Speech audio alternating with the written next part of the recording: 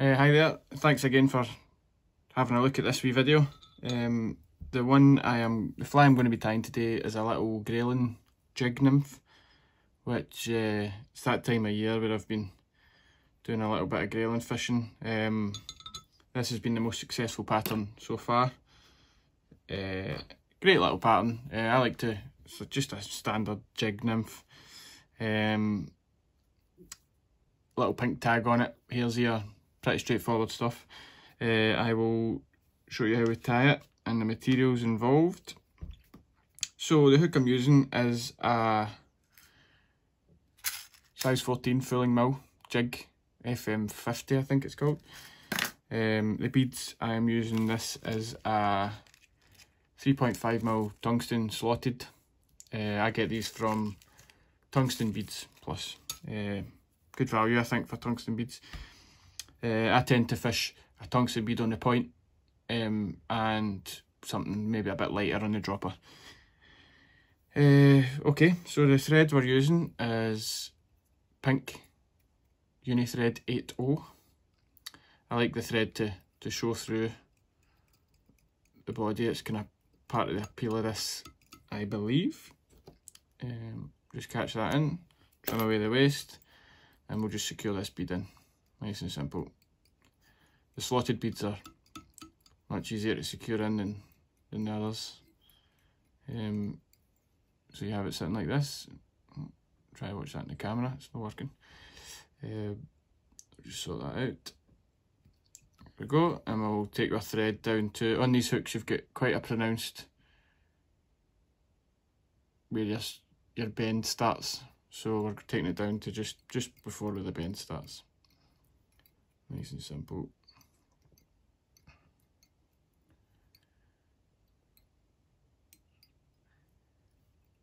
Should do us about there. For the tag we're going to be using Glow Bright number 2, which is the pink. So I'm going to take a length off of this, and we are going to fold it in half. I'll try and show you this as we go. Fold that in half, fold it again, and then we're going to fold it once more. So you end up with something like this. Then we're going to offer it up on the top, like so. Hold it nice and tight, secure. One pinch and loop, one more turn, and then just make sure it's sitting. You can have a wee play about with it, make sure it's sitting where you want it. Give it a wee tight turn, catch it in, and then we're going to fold this over like so, and then we're going to catch it all in like that. We're going to take it to the bend again, and we are going to tidy that up. You have a wee step here. Don't worry too much about it, it's a buggy looking fly, and you'll hide that in a wee sec. So we're going to trim this tag. I want it trimmed in line with the bend, like there. That's your marker for it, so just about there. That gives you your tag. Happy with that? Have a wee look, make sure it's sitting where you want it. And then you can use your thread to try and minimise that step now. We're coming back down the other end anyway to tie in the next bit. So all the way down. The rib we're using for this is, if I can find it, here we go. So it's the Textreme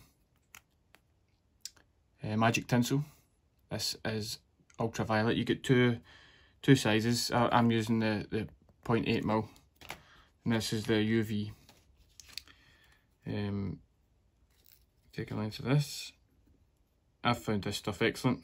I do like a bit of UV in my flies. It's something that I think I've convinced myself that it helps. So I tend to favour the UV rib for this, but any rib, Opal Mirage or something like that would do as well.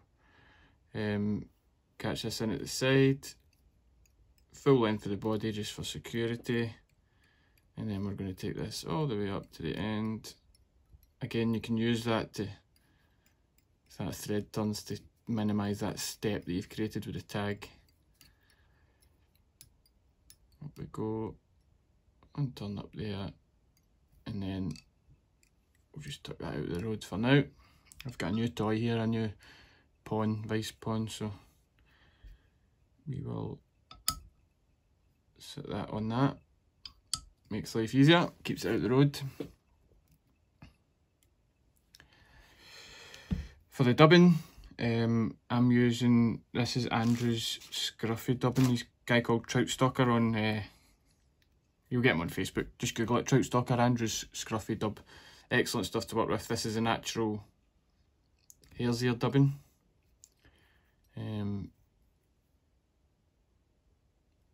Like this, great stuff to work with.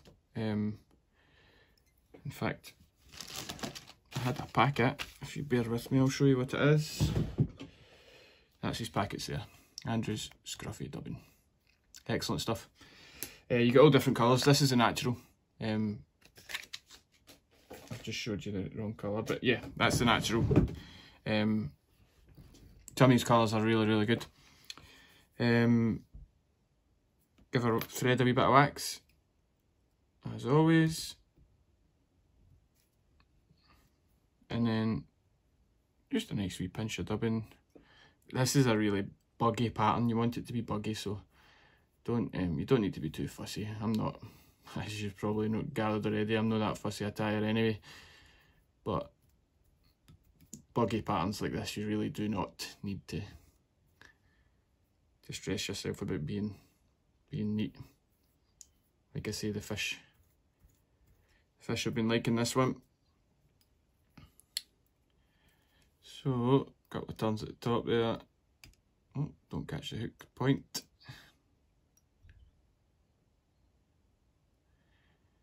And like I said before, the pink showing through is something that we're aiming for. So I'm trying to build somewhat of a taper. Have a wee look, see, a bit more dubbing. You can be less tight with your dubbing as you go along. Helps create that taper.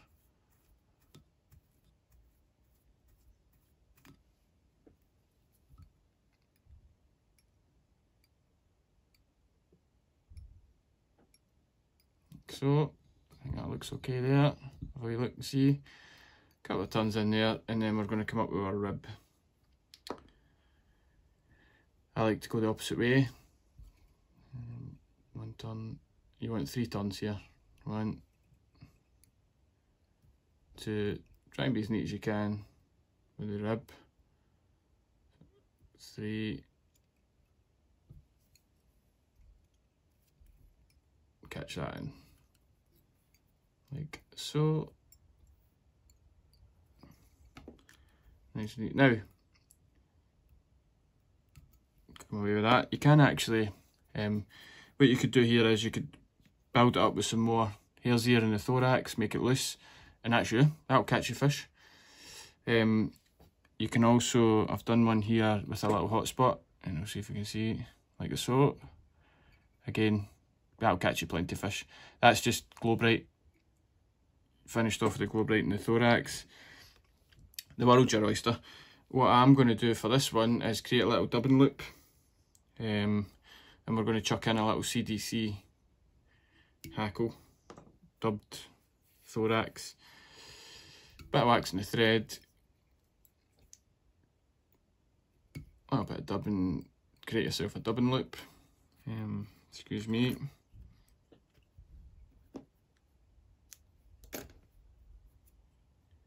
Catch on your dubbing spinner, like so. And then all I've done is in my Petition tool, I've got a wee bit of CDC that I've prepared earlier. Loads of videos on how to do this. I've done one on how to do it with fur for doing a lure. I think it's called the fluff cap.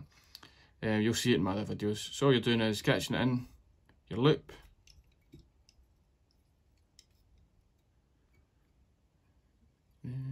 like so. Actually, sorry, I'm going to spin that around just so I've got less of a gap. Catch it in like so, run it down, and you're left with that. And then start spinning.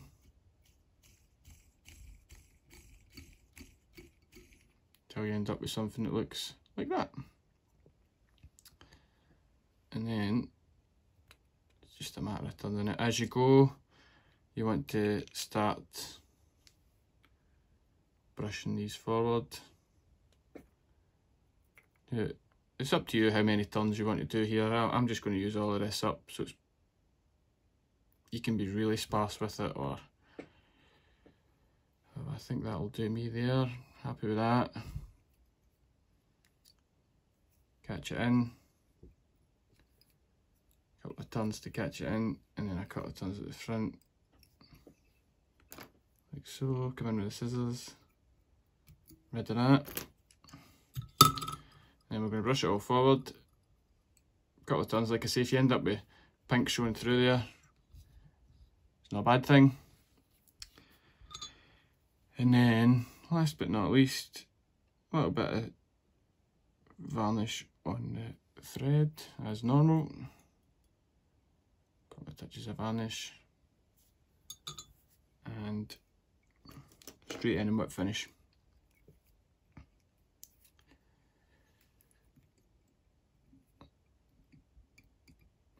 Yeah, nice and simple. Make sure that's nice and tight.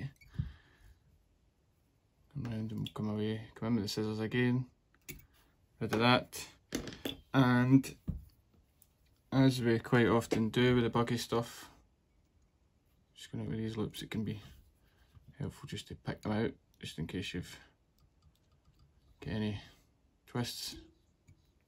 That looks okay. And then we're going to wreck it. So, a bit of Velcro, if you want. Give it a good scruff up.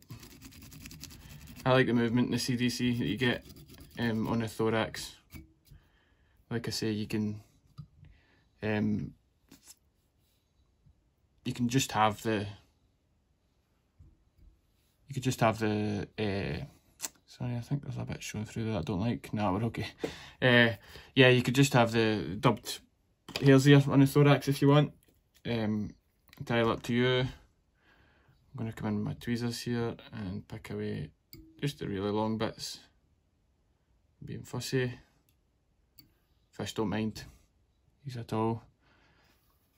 Try to do this in the camera and it's... Oh, I think I had that one.